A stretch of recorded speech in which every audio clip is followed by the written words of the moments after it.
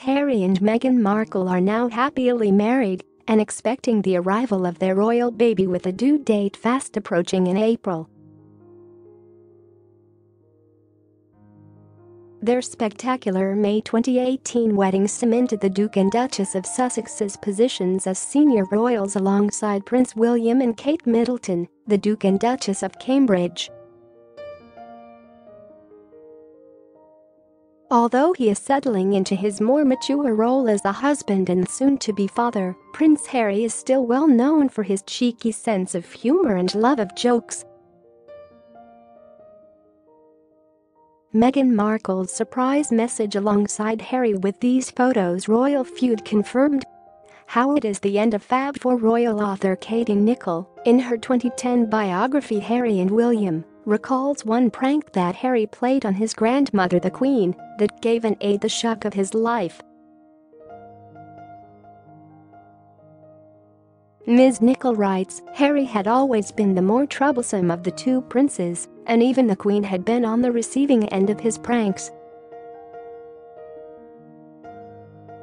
One Christmas she was given a mobile telephone and asked Harry to activate a standard voicemail greeting.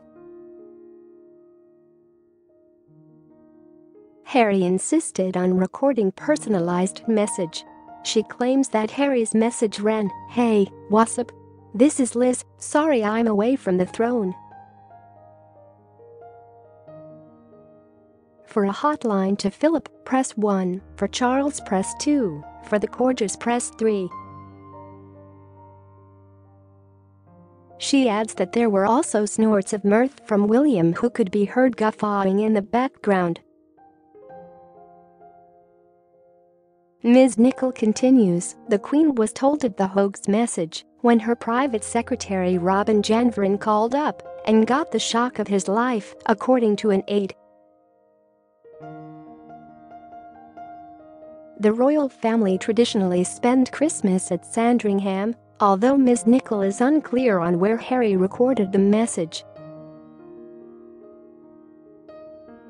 Harry also had a cheeky surprise at Kate and William's royal wedding in 2011, when a wiggly worm toy he had brought to amuse the little bridesmaids and page boys managed to find its way into the official wedding portraits. However, his girlfriend at the time, Chelsea Davy, did make him get rid of a particularly risque reference to Kate's killer legs in his best man speech. In the end, Ms. Nicholl writes how his speech on the big day was so touching that it made Kate shed a tear.